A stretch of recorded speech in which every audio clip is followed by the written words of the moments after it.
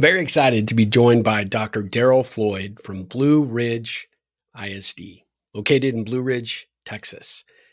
We are very fortunate to have Dr. Floyd and other superintendents talk to us about why leadership is a contact sport. We want to provide this series as an ongoing opportunity to have dialogue and conversation with leaders that are out there making a difference in education and in their communities. And I'm so grateful that Dr. Floyd joins us today. So let's get started. All right, Dr. Floyd, thank you so much for joining us today. How are you doing? I'm doing great. Thanks for having me. I am super excited to have this conversation. As I mentioned to you previously, we do this series called Leadership as a Contact Sport, but leadership can be looked at from so many different angles. And so I'm super anxious to get your take on a few of the questions I have for you today. But before we get started, maybe give us a little bit of maybe a little bit of your career trajectory, and of course, tell us about your current district. All right, very good. Well, this is actually my 39th year in education. And of that 39 years, this is my 28th year as superintendent of schools. So I've done a little bit of everything in education, both in Texas and in Oklahoma. Teacher, coach, middle school assistant principal, junior high principal, did two high school principalships. And this is my fourth superintendency. And so did 28 years in Texas, retired in 2014 after 14 years in Stephenville, Texas as superintendent, then rehired immediately in Enid, Oklahoma as a large school superintendent, 90 miles northwest of Oklahoma City, stayed there 9 years and came back to the Dallas-Fort Worth area to be close to my 19-month-old grandson. And that's a lot of fun. Yep. And about the time I was moving, this Blue Ridge ISD job came open, and they contacted me, and here I am now in my second year as superintendent of Blue Ridge ISD in the northeast corner of Collin County in the northeast quadrant of the Dallas-Fort Worth area. And it's a great school district. It's a growing school district. That growth has already come to some districts adjacent to us, is coming to us next.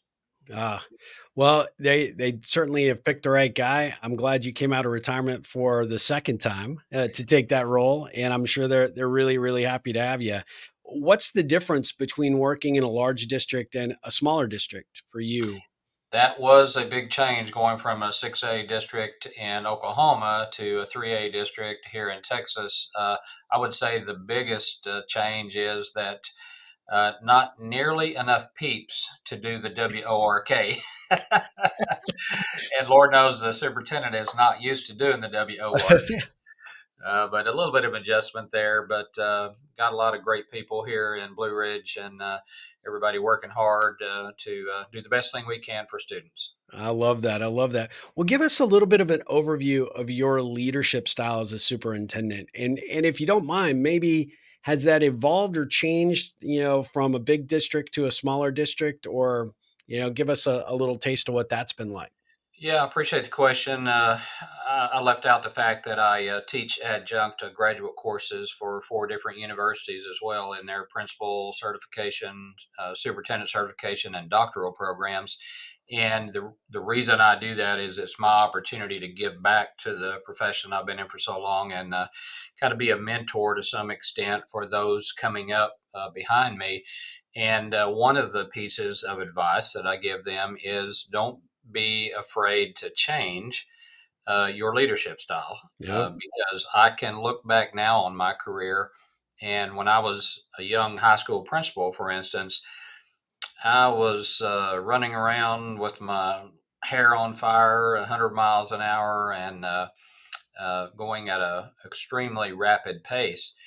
And I had a social studies chair person, the lead social studies teacher, who could have been my mother and could have been my grandmother, came into my office one day and shut the door. And she says, when you're good, you're really good. But when you're not, you're not. Ooh. And let me give you some advice. How about you not run around with your hair on fire at 100 miles an hour, because it's making everybody frantic. Ah. And so that always stuck with me. And I appreciated her willingness to come in and shut the door and tell me what I needed to hear. And so I share that with some up and comers, but also I share with them that it's okay to say, I don't know when you don't know. Some Yeah. administrators think that when they get the job, they're just supposed to miraculously, through osmosis, know all the answers, but none of us do. Right. And it's okay to say, I don't know. But when you say that, you need to follow that up with, but I'll find out and then I'll get back with you. And some administrators get busy and they forget to get back with Miss Jones when she had a question for him or her. And each time you forget to get back with them with the answer, it kind of chips away at your credibility. Yeah. And so always emphasize to the folks that I'm mentoring that you need to be highly organized and very structured, and remind yourself that, oh yeah, I need to research that and get back to Miss Jones with the answer. Yeah. Oh, that's great. That's great advice. I work with a lot of different leaders both in schools and elsewhere, and it is funny that, when you get to that level, there's this natural assumption that you are supposed to know everything. I think that's the misnomer we all have coming into a leadership role. And I like to tell people, because I run a couple of different ventures. I'm the CEO, but I'm really the CDG. I'm the chief dumb guy. I surround myself with really good people, and if I don't know the answer, I'm going to go find out. And like you said, holding yourself accountable to do just that really helps build that credibility with the people that you're chosen to lead. I think that is a key piece of it. And I think there's another part of it too that I tell people all the time, that delegation is the greatest thing ever invented. I've made a whole career out of it and got it down pretty well. But there's a piece of delegation that sometimes leaders forget, Yeah. and that is that just because you delegate something to someone does not abdicate your responsibility of oversight and follow up to make sure that it is getting done correctly. Yeah. I've got a new head football coach and athletic director that I hired, and just had that conversation with him this week about, look, I love what you're doing on the football field. We're 2-0, and everybody's all Yeah. pumped up about it, and that's great. But you're not just the head football coach; you're the head football coach slash AD. And if I could give you a piece of advice, it is, as the AD, pay attention to the details. Yep. Yep. It's nobody's responsibility other than yours. Now, how you get it done is up to you, but it's your responsibility to make sure it gets done. Just like a campus administrator's responsibility is all things academic and all things students and all things employees. Obviously, they can't do everything themselves. They have to delegate a lot of that, but Sure. they also have to take responsibility when things are not done correctly. Yep. Absolutely. Oh, that's great advice. Going back to your first opportunity as a superintendent, what do you wish you had known going in? My first superintendent opportunity was out in the piney woods of East Texas in Linden, Kildare, and Yeah. I was fully unprepared for that job. I was very fortunate that there was an old superintendent that had been there for a long time that had retired, and he kind of took me under his wing and uh, taught me a lot of the things behind the scenes that I needed to know. And I tell people all the time that it really doesn't matter what administrative position you're going into.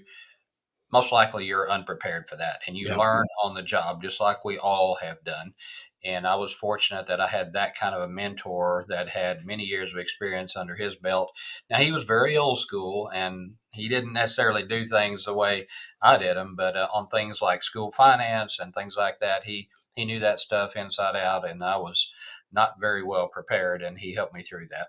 Ah, well, so it sounds like a phenomenal mentor that helped guide and direct you. Have you found yourself in that same type of role for other superintendents that are coming along? Obviously, you're teaching, but do you find yourself in that mentorship role for other superintendents today? Yeah, that's what happens when you get old. You get to be the old fart. They tap you on the shoulder and say, "Hey, could you come and talk to these first-time superintendents and tell them how it really is?" And I do try to focus on that. Research is great and theory is great, and I have to do some of that in my graduate courses that I teach. But I also rely more heavily on, now let me tell you what you really need to know Yeah. and the real world. And this is this is how it works, and give them some advice about how to maintain their sanity in this crazy world of educational leadership that we're in these days, and how to sometimes tune out all the mess and focus on what's important, and that's making sure that students are successful. And in my school district, I shared with you the poster that Yep. we have up throughout our school district. And a lot of what is on that poster of the three R's and the four C's deals with just that. We are going to focus on rigor, relevance, and relationships. Now, Yep. as I told you earlier, I didn't invent any of that. I did what we do in education, steal good ideas from other people. And Dr. Bill Daggett is really the one behind the three R's. And I've known him for many years, and certainly have subscribed to a lot of his work and theories. But I embrace that because I do think it's important. Yeah. It's our job to set the bar high enough that it stretches students to achieve at levels they didn't even realize they could achieve themselves. The relevance piece is answering that age old question: why do I need to learn this, and how am I ever going to use it later on? Well, that's our job to not only teach them what they need to learn today, but also share with them how learning it today is going to benefit them later on in life. And then I would argue that the third R is the most important one, and that is the relationship piece, and that is developing a very positive adult student relationship, that every student on that campus knows that there are one or more adults on that campus that are taking a keen interest in what is happening in their lives and trying to set them up for the best chance of success. And that old adage about they don't care how much you know until they know how much you care is so Yeah. true. That's right. Once they know you really care about them, they'll run through a brick wall for you and do whatever you ask them to do. And then that bottom part of the poster deals with the four C's of 21st century learning. Again, just stole the good idea, but it's all research based, just like the three R's. And so I think there is something to it. But in general, what that means is we need to be preparing students for succeeding later on in life. And we need to be providing opportunities for them to practice being good communicators, and be creative and critical thinkers, and be very creative, and do things a little bit differently. It's okay to think outside the box, Yep. and to do things differently. Which one did I leave out there? Critical thinking, communication, collaboration, and creativity. Collaboration. Yep. Yeah, Yep. collaboration. And obviously, every employer wants people that can work well within teams, whether it be large or small. And even when they need to disagree, they know how to disagree agreeably and work as a team. So we need to be providing students with all of those opportunities to practice in those areas, get constructive criticism and feedback in those areas, make adjustments, do it again, and go through that whole learning cycle over and over and over again, so that when they leave our hallways at graduation time, they are better prepared to succeed in the real world, regardless of whether they're going into higher education or directly into the workforce. Would you say that you learn by doing? So you're utilizing those three R's and the four C's as to how you lead and expect your folks that work for you that are actually representing the school district to perform and interact with one another. I think there's a certain amount of the 30,000 foot umbrella Yep. view that needs to start at the top and then be shared with everybody.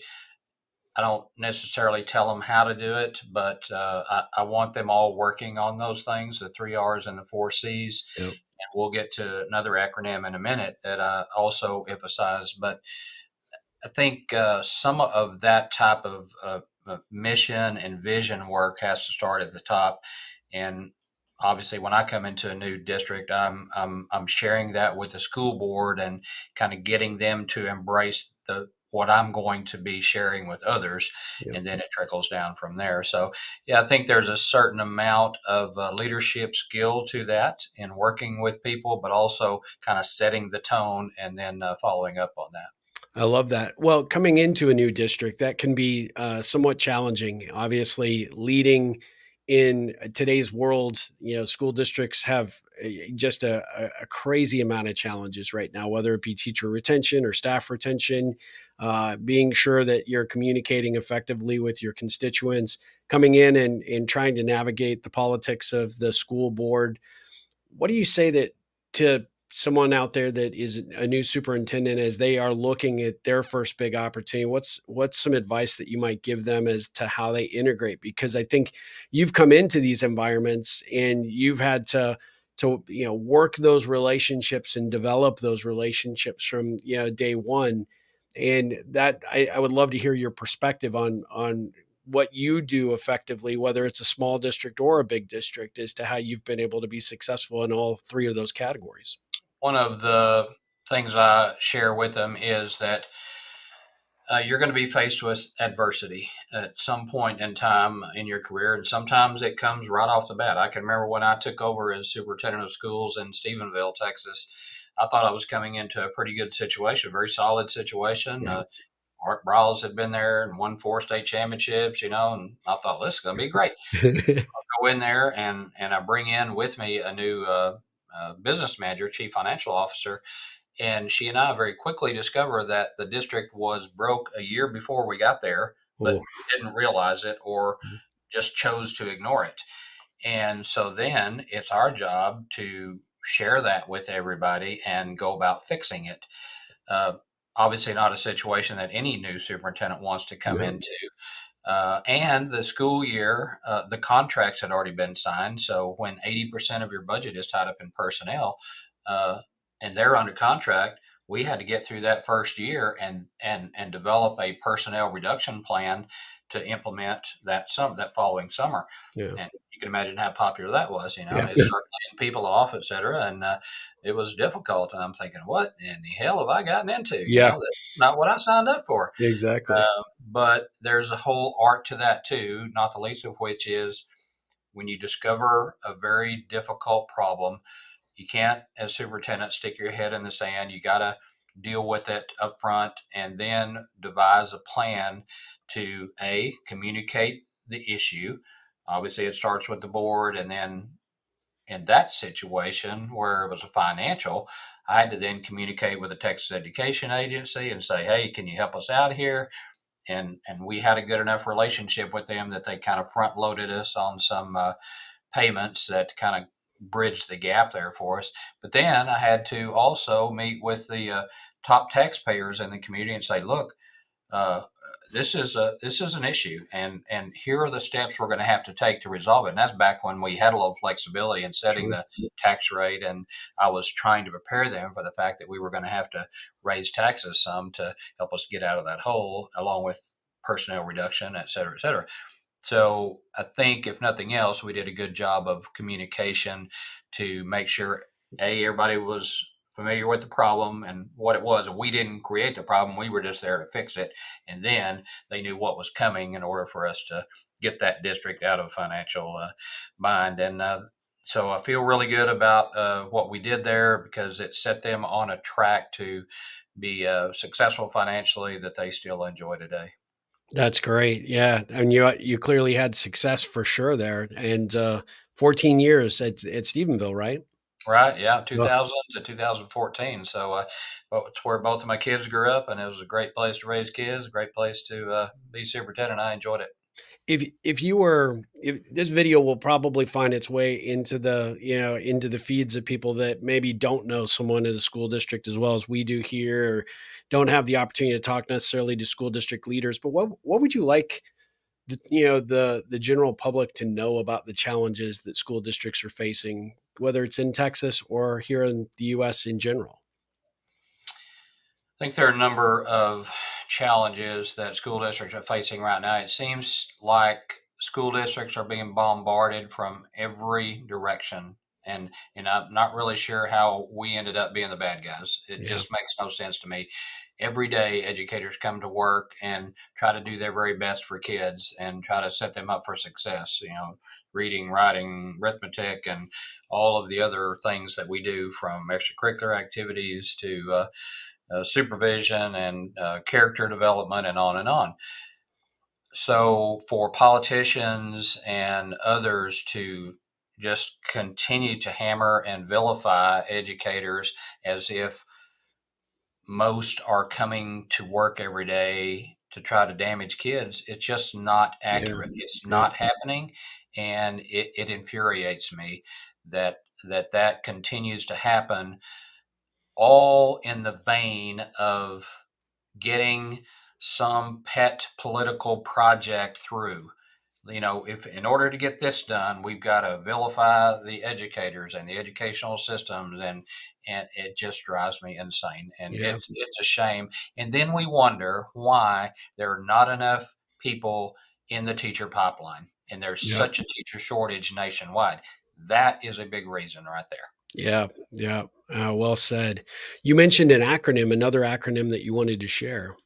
I do. I want to share the acronym again, research based, but it is P as in Paul, OSCE.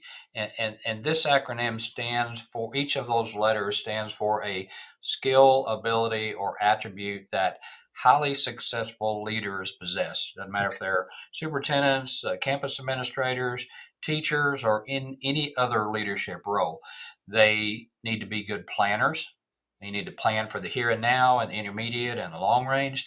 They need to be really good organizers. They need to organize themselves, but also be able to organize students or campuses or entire districts and do that very well. And there's a lot that goes into that. Oh, yeah. The S is they need to be really good stimulators. You could insert the word motivator there. They need to be able to motivate or stimulate the people that are in front of them, whether they be young people or teams or groups of people.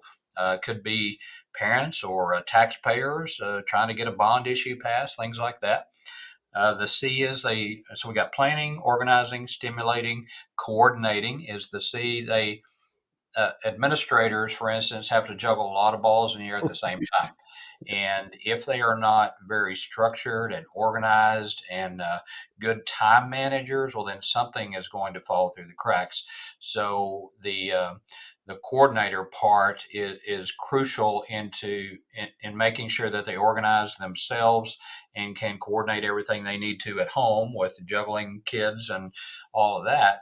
But make sure that all of those things fall into place of good time managers and organization, et cetera, so they can coordinate everything effectively.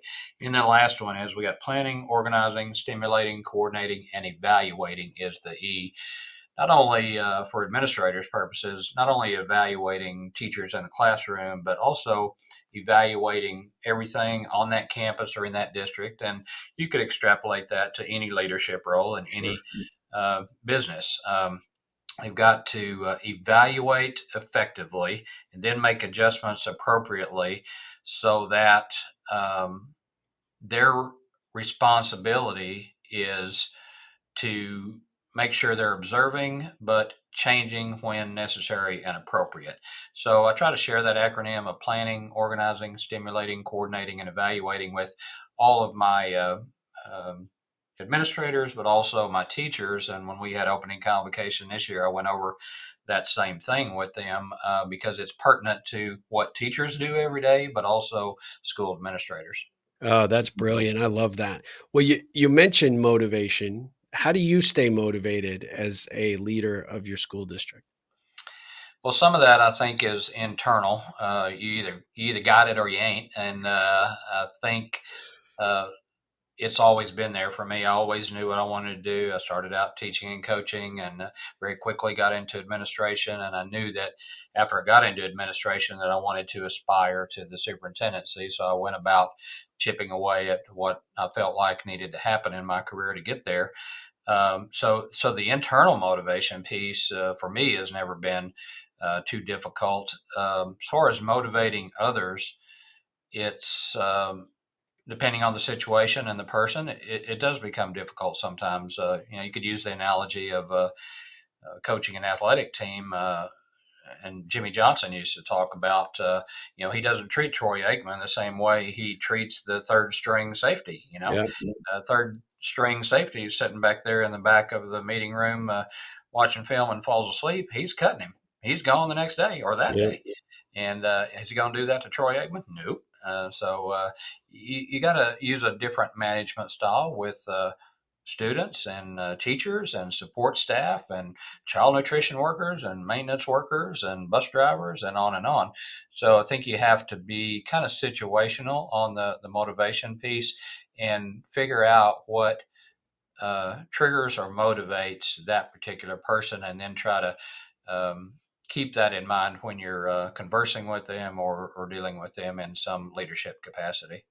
Well, and that comes back to the relationship piece that you touched on, right? Being one of the things that, sort of one of the mandates that is how everybody, yeah, you get the best out of everybody if you're willing to invest in and build a relationship with them, and that requires connection, which requires good communication, which requires clear understanding and appreciation for the job at hand. And a good leader does that. You clearly do that. So I think there's something to that, and there's also something to this idea about management by wandering around. yeah, And it's a whole thing. It's a real thing, and I've just had the conversation with my new middle school principal last week about that. As a campus administrator, you have to force yourself to get up and out and about in amongst them, in amongst the kids, and in amongst the teachers, because it serves a number of purposes. A, they need to see you out there, but yeah, B, uh, a teacher that is way down the hall can ask you a question that they're not going to have time to get all the way down to the office yep, anytime during that day to do that. And you can either give them the answer right then and you solved the problem, or say, don't know, but I'll get back with you yep. and make sure you do that.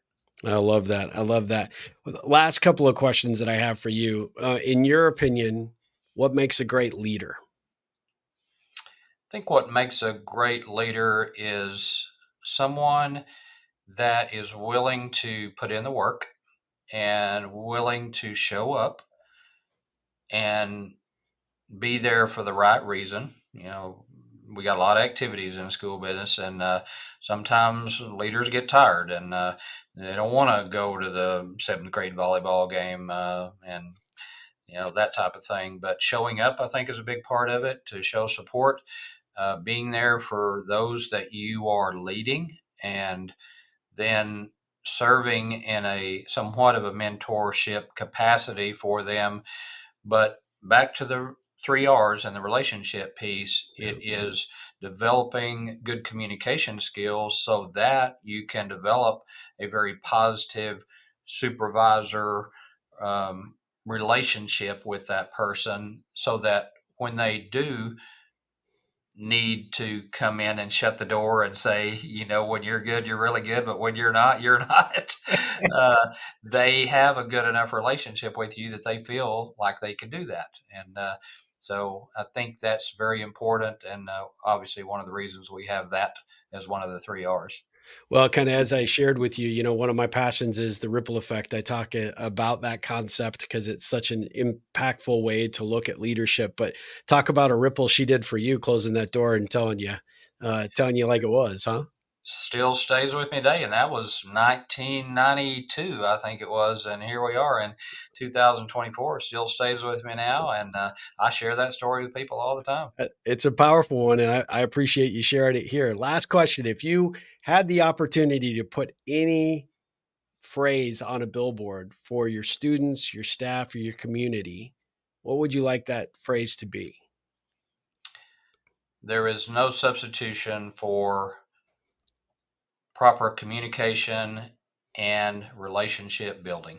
I think it comes down to that, because a lot of the problems that we deal with in education today come down to lack of communication or poor communication, lack of attention to details, like I was talking to the AD about, Yeah. and not focusing enough time, effort, and energy on building that very positive relationship. And I think when we do those two things, good communicators, good developer of positive relationships, then it solves a whole bunch of problems in the educational world today. Oh, that's excellent. What a perfect way to end. Yeah, Blue Ridge ISD is very lucky to have you, Dr. Floyd. We're lucky that you agreed to do this. I want to thank you from the bottom of my heart for being a part of this. I feel like I can learn so much from you, and I hope we can continue the conversation and build a friendship here. But most importantly, we want to get, the emphasis out on what you're doing and how you're doing it so that we can promote the great work. And hopefully we'll have other school leaders that may reach out to you and want to pick your brain about what they could be doing differently at their districts. That's great. I appreciate the invitation and I've enjoyed the visit. Thank you. Thank you so much.